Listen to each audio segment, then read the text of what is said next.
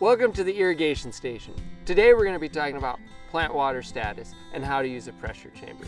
If this is your first time, I encourage you to reference back to the irrigation continuum, and you can flip directly to page 126. And this will go over the how-tos on using a pressure chamber.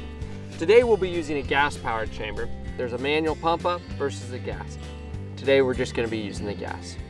The first thing we need to do is pick out our orchard and pick out our trees.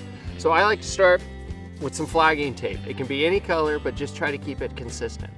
You're going to want to mark out anywhere between 5 and 10 trees that are representative of the rest of the orchard. So when selecting a leaf, be sure to find one more towards the center of the canopy, around shoulder height. It's also a good idea to find one with a longer petiole, as this will be helpful in getting our measurements later. Be careful when bagging that we don't actually break the stem.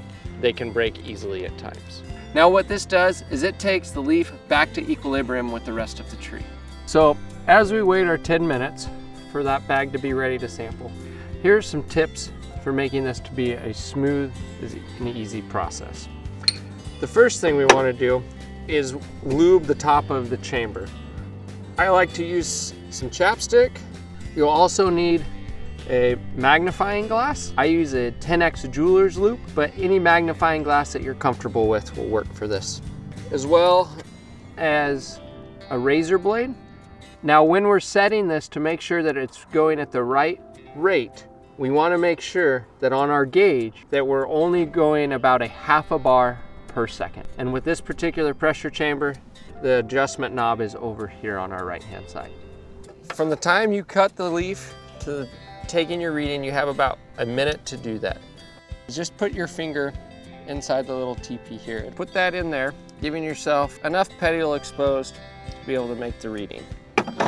Take your magnifying glass and then make sure that your readings are moving about a half a bar per second. Now you'll take the reading as soon as moisture starts to come out of the tip of the petiole.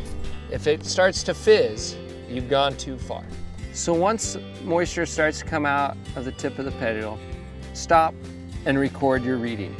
And after we get done taking the rest of it, we'll take an average and compare it back to this chart on page 132 to make sure that we're in the ideal location for the time of year.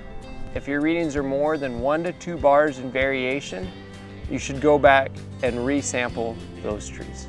Now we're going to take those measurements back to our office and incorporate those into our irrigation schedule. Now remember, the pressure chamber is our only tool that really tells us the stress the tree is under. And making sure that we're growing that tree throughout the season in the correct targeted stress window is key to a healthy and strong crop.